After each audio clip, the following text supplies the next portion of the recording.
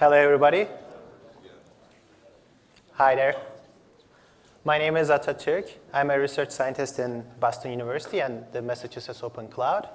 And today we will introduce you our Big Data as a Service solution that we are building and implementing in the Massachusetts Open Cloud. And these deck of slides and this work was a collaboration between multiple entities, as you see at the bottom. And we have a number of talkers and presenters that prepared the slides, but I will go over most of them to make it brief for you guys. So we are literally living in the era of big data analytics, machine learning, artificial intelligence. We are generating enormous amounts of data, not only human-generated data, but also machine-generated data. And enterprises and organizations are recognizing the value of analyzing this data to improve their performance, to improve their efficiency, to improve their services, to provide more intelligent services to their users, to get some competitive edge. And cloud is a great platform for these environments because it provides better cost, better scale, better availability, easier management opportunities. And we see this pattern of moving of these big data analytics platforms to the cloud and the rising of these public cloud offerings such as AWS Elastic MapReduce, Amazon Public Datasets, Azure HD Insight. There are these platforms that provide these services, and they are getting more and more popular.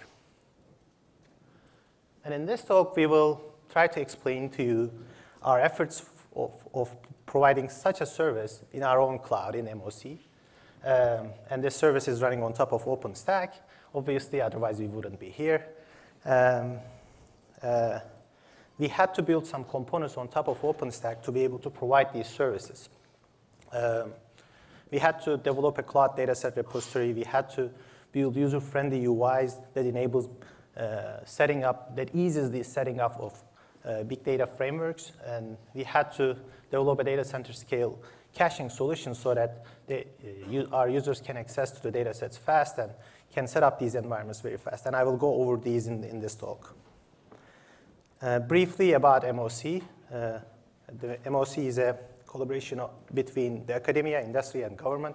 It's a very unique organization in this sense. And we are trying to build a public cloud on top of this open cloud exchange model, which is a novel model. If you had listened to the talks on the first day, on Monday, we covered the MOC's essentials. The partners of MOC, academic partners of MOC include the Boston University, Harvard, Northeastern, MIT, and UMass. Our core academic industry partners include Intel, Red Hat, Lenovo, Brocade, Two Sigma, and Cisco. From the government side, the US Air Force and the Commonwealth of Massachusetts are providing our funding. We are currently offering IaaS services on top of OpenStack. We have a 15-megawatt data center in Western Massachusetts in Holyoke.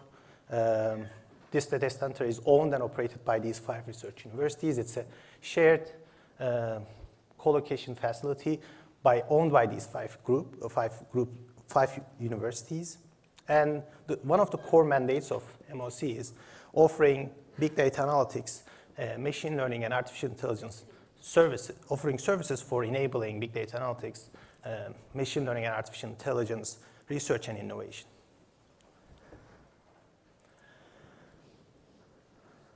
All right, so when we decided to build this big data as a service solution, we started talking with our potential users. Our initial potential users are mostly coming from our MOC partners, so namely coming from the academia and the industry and the government. And we tried to decide a set of features that we wanted to support in our solution. Initially, we started with a design that is similar to Amazon Public Datasets and AWS Elastic MapReduce, where we have a centralized data repository that hosts the data sets. And we have a computational platform that supports on-demand big data cluster setup. This was our initial starting point. But as we kept talking with our users, potential users, we realized that we had to have more features than that. So one of the requirements that our users wanted from us was being able to easily search datasets. So the AWS public datasets just list the set of datasets. We wanted to be able to have advanced searching facilities. We want to have mechanisms to incentivize sharing and collaboration on these datasets. So especially researchers wanted to be able to get citations for the datasets that they upload. We wanted to be able to have support for not only public datasets, but also community-owned datasets. There are certain researchers and state organizations that want to upload their datasets, but they don't want to share it with everybody. For example, researchers in CERN, they want to share it with other physicists, but only the physicists that collaborate within the CERN project. So we wanted to be able to have support for community datasets.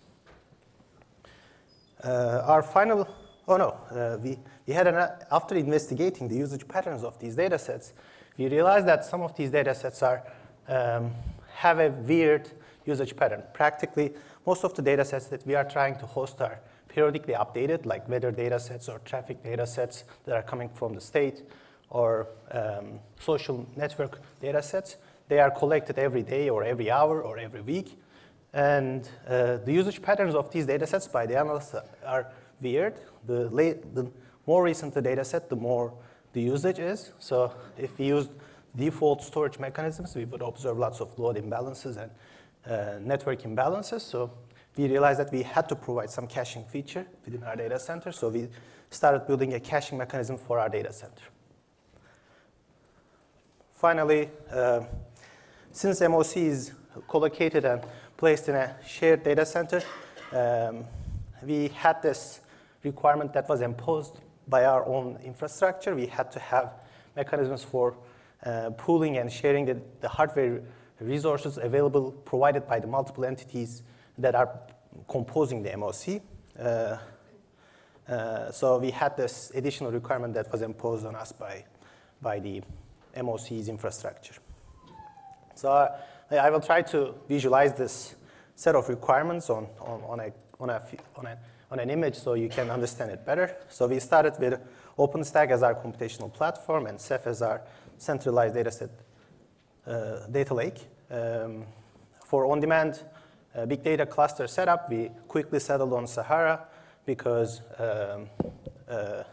Sahara provides necessary functionality that we need, even though the UIs of Sahara are not as good as we would like. So we had to do some changes in there, but still we like the functionality provided by the Sahara. So this is what we had and what we started with. So on top of this, we had to build this dataset repository solution for incentivizing dataset sharing, for making searching of datasets easier, for providing support for not only public datasets, but also for community datasets as well.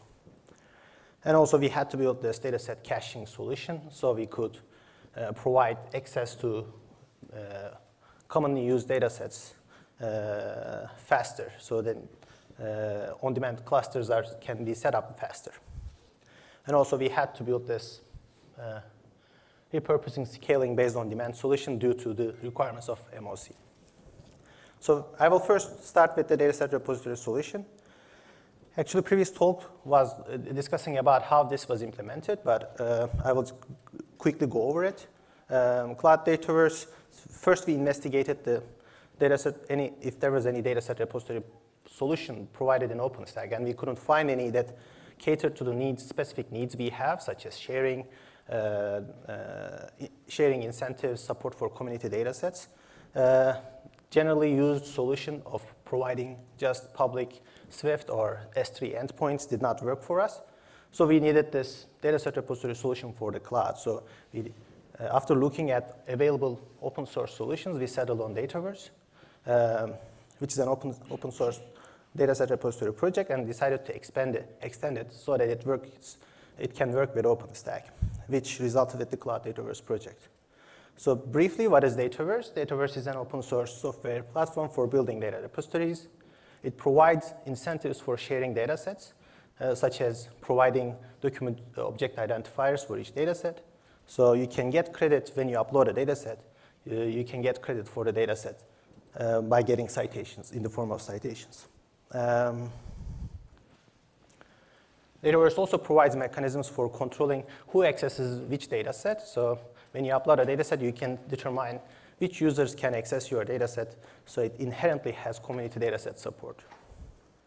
It also has a long-lasting community. It has been, the Dataverse project started 10 years ago within Harvard, but now it's being deployed over more than 20 sites all around the world, and there are more than 500 institutions using it. So especially in the academic community, Dataverse has achieved widespread acceptance. So if you have a paper in Nature or Science, the chances that the data set that you use is in one of these Dataverse sites is very high. So it has a community, it is a long-lasting project. That's also what we liked about Dataverse. So within the Cloud Dataverse project, in collaboration with the Harvard Dataverse team, we decided to create a new software for the cloud, Dataverse repository software for the cloud. Dataverse was initially designed for smaller data sets, and it was using network file system for storage, and we switched the storage backend to Ceph to have a more scalable repository with support for much larger data sets. Dataverse also did not have a replication mechanism, and we are now currently building this harvesting solution for replicating data sets in the cloud. Of course, we also added this compute button next to each data set. So now you don't need to download data sets to be able to compute over them. You can just click on this compute button, and since the Dataverse storage and Dataverse compute services, the compute services that you provide are within the same data center, you don't need to do any transformation of data over the network. You can quickly start your analysis on the data. So we settled on Cloud Dataverse as our dataset repository. We are still building the Cloud Dataverse. It is still an ongoing project. Next, I will talk about our dataset caching solution for fast on-demand access. Hello, everyone. So now I'm going to talk about our caching solution that we developed. Actually, this was started as a research project. So we designed a caching mechanism, which is a SSD-based and block-level caching mechanism. It's designed to speed up. It's designed to speed up the big data accesses to the data lake. And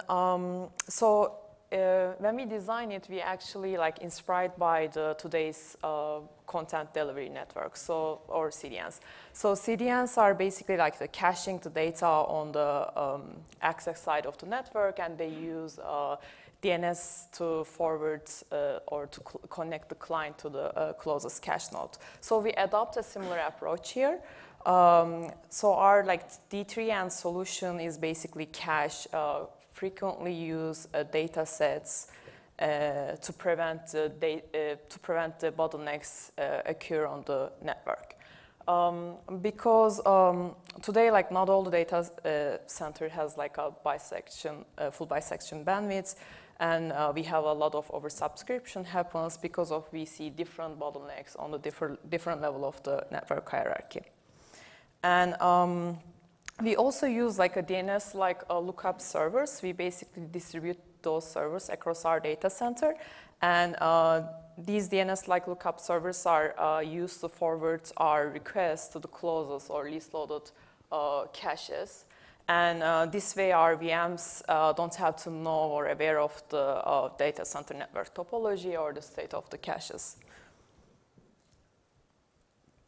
Also, as I said, we are using a block level granularity to cache the data to benefit various applications. You can think about Spark, Hive, Peak.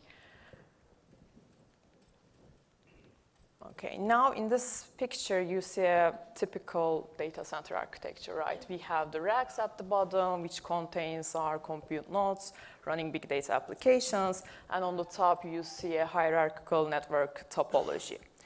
And since when we move up to this hierarchy, we see usually more oversubscription and congested links. So what we have done is, so D3N is add the following components in this architecture. First, we add these Anycast lookup servers on each rack. And as I said before, these servers are basically direct the request from VMs to the closest cache nodes. The second component we add is the cache servers, or cache node, as I said. So these servers we installed on each rack, and these servers are equipped with high-speed SSDs, basically. And then we implement a multiple level of cache on top of these cache servers.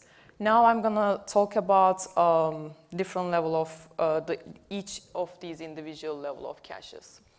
So first we have the L1 caches. These are implemented per cache servers, and the goal of the L1 cache is basically reduce the accesses to the top of rack switches. And then we have L2 cache pools. These are like, you can think about like a distributed cache implemented within the cluster. And the goal of this is like to reduce to accesses or traffic generated to the cluster switches. And of course, when you move up the hierarchy, you can add more layer of caches, but what's happening today is usually you don't need a cache for each level. Usually like 2 or 3 level cache probably will eliminate most of the bottlenecks that you see in your data center. And since all of these like layers are implemented within the same cache servers, we can flexibly, we are very flexible to change their size based on the needs. And so this was our design, and we implemented in the Massachusetts Open Cloud. So when we implement it, we only implement the second level cache and the first level cache, because that's what we need in our architecture. And I'm just going to briefly explain what we have done. So we implemented our caching solution within the RADOS gateway, and we only implement, add, modify like 2,500 of lines. And so when we forward the request from one level cache to second level cache, for example, you have a miss on the first level cache, then you have to forward your request to the second level cache. We are using consistent hash algorithm to compute the location for each block. And as I mentioned previously, like iteratively, our solution forwards the request from clients to the cache. And now I'm going to show you some very exciting results. So we run a simple curl benchmark to see the performance of our cache implementation. And in the x-axis, you see we scale the number of concurrent nodes who are making the request. And at the y-axis, you see the aggregated throughput. And so the light purple bar, which is the RGW, is the unmodified original RADOS gateway code. So in this scenario, our virtual machines basically read the data from the data lake. And the dark purple bar represents the D3 and L1 hit performance. In here, our virtual machines read the data from rack local L1 cache. So, and as you see, D3N can provide up to 5x performance improvements comparing to vanilla RADOS gateway, and we can saturate the read speed of SSD. Currently we are upstreaming D3N as an experimental feature to the Ceph, and we are deploying this caching architecture in the mass open clouds. And we are right now evaluating like the D3N under the variety of workloads. So please talk to us if you have any example data sets that we can test.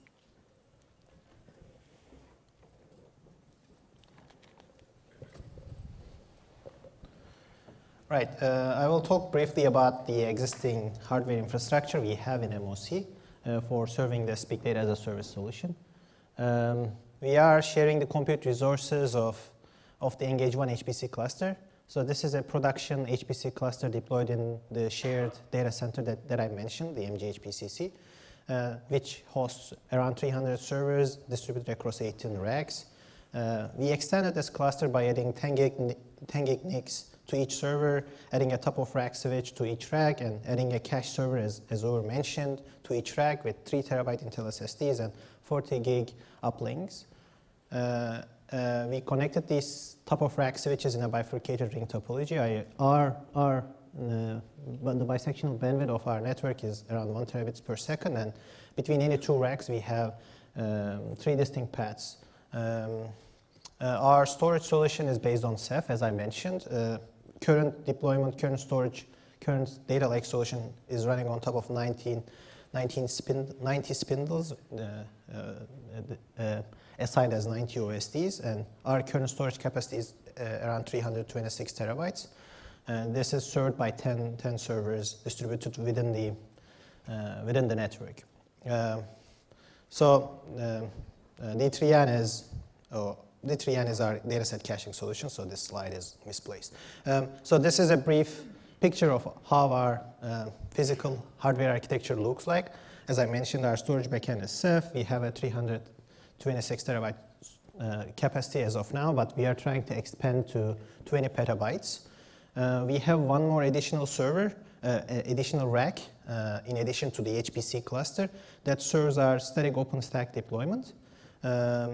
And there we are running OpenStack, and we are running the Cloud Dataverse repository, and we are using Sahara to spin up on-demand clusters. And as the demand on this OpenStack deployment increases, we expand and borrow resources, borrow hardware, borrow servers from the production-grade running HPC cluster. So I will explain how we do it briefly.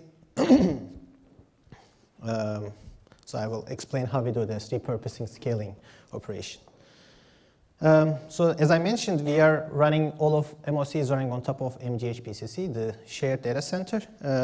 This data center is owned by these 5 research universities, and the amount of resources available, hardware resources available to MOC are actually meager. Like we are running on top of a few hundred servers normally, but as the demand increases, we have agreements with all of these groups. As the demand increases to our cloud, we can borrow hardware resources from this system, so we can expand to these other clusters. But when we don't have demand, we have to give back these resources. So for us, what is critical is to be able to borrow these resources and give them back without creating any disruptions in both our environment and any disruption in their environment, and also be able to do this elastic borrowing and giving away nodes as fast as possible so that we do not reduce the utilization of the overall data center. And to achieve this, we developed 2 levels of services. The first service that we developed is the hardware isolation layer. This is a shimming layer that we run only in the network layer that provides us elastic resource allocation and network isolation services. And we did this service such that it's compatible with any provisioning solution. So it just provides you isolation, and for provisioning, you can use any provisioning tool you have. So if you have an HPC environment, you can use your own provisioning tool. If you have an OpenStack environment, if you are different groups that are running different HPC environments and you would like to use different provisioning solutions, you can use our own provisioning solution. And still, to be able to do this provisioning very fast from one environment to the other, we also developed another provisioning solution as well, which we call the bare metal image management system, or bare metal imaging system. BMI does diskless provisioning and network booting from pre-installed images. And by this, it can provide rapid provisioning, and it can provide the benefits of image management that is available to virtual machine systems to bare metal systems. So that's very beneficial to us. We can take an environment and give it back, use it and give it back in the state that we had taken away. So this is very beneficial to our collaborators as well. And also it reduces the amount of re-provisioning significantly. So a standard provisioning tool such as Foreman requires around 25 minutes for provisioning an environment. And with BMI, we can provision an environment under 6 minutes.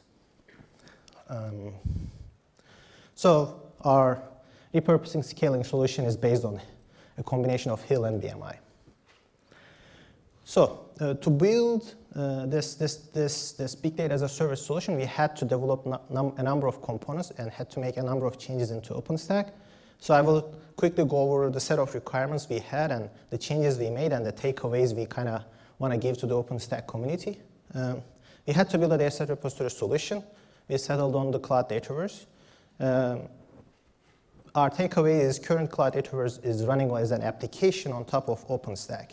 And it would be great if OpenStack internalized Cloud Dataverse because OpenStack needs a dataset repository solution. We could not be the only team that needs a dataset repository solution, such as the one that needs the features that Cloud Dataverse can offer.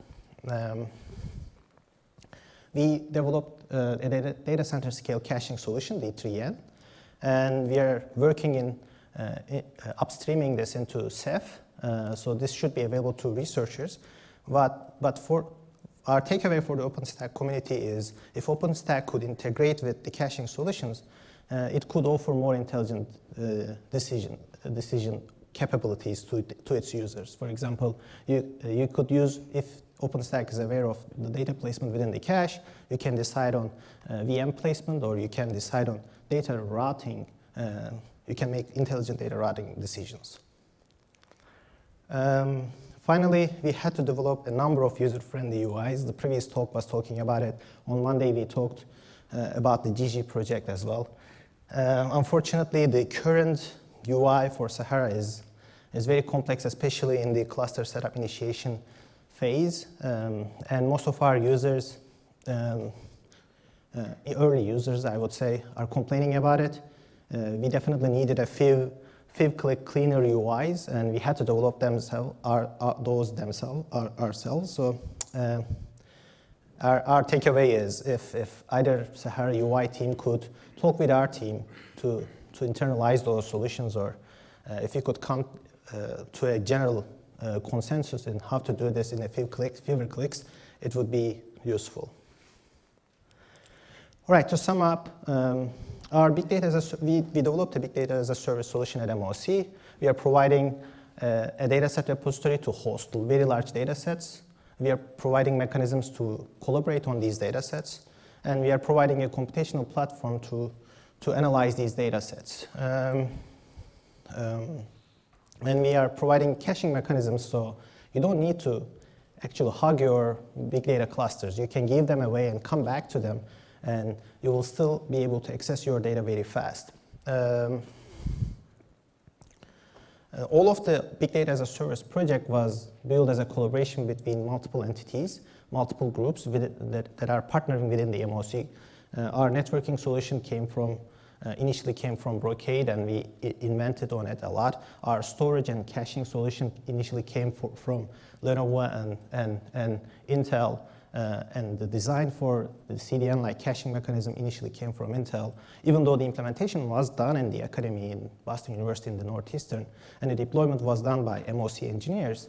The whole effort was a collaboration between multiple entities, and we believe that this is a good example of how the open cloud model that MOC stands for can benefit research and innovation in the cloud space.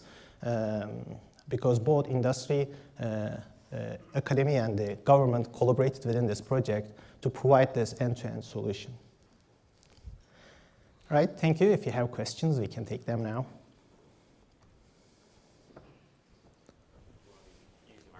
Yeah, sure.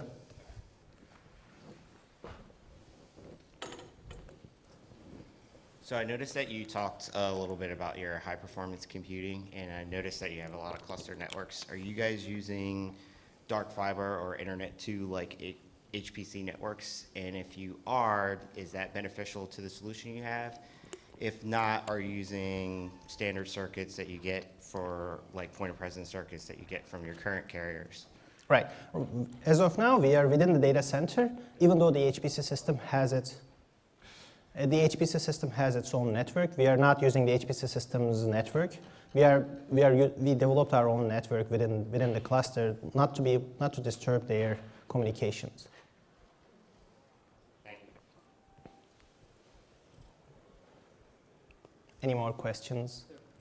Yeah.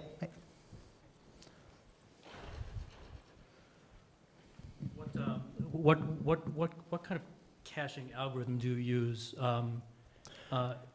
LRU, level, et cetera, and we have how you program it. So Can right I change it? We are using LRU, but in the future we have some ideas about like segmented LRU, and we didn't. Those are going to be coming up soon, but currently it's LRU.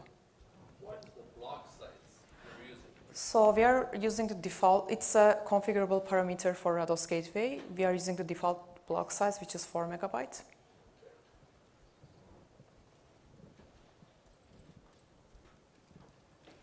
If you are interested in both for the caching solution and Dataverse and the other tools, we have both.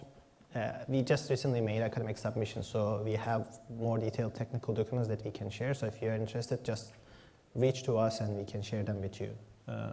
And also, if you have data sets or if you have workloads or if you want to try our caching solution, for example, if you're interested in trying it, right now we are only exposing this architecture to a set of trusted users, I would say. This is still in beta. It's not open to public yet, but reach out to us and we can definitely expose it to you and we can try to collaborate and to improve it. All of the projects that I mentioned, the Cloud Dataverse, the D3N even, and the DG project, they are all open source projects. They have their GitHub repositories. The Hill, BMI, they are all open source projects. They have their own GitHub repositories. If you look at Mess Open Cloud website, you can find out the links. And please reach out to us. We'd like to get more collaborators.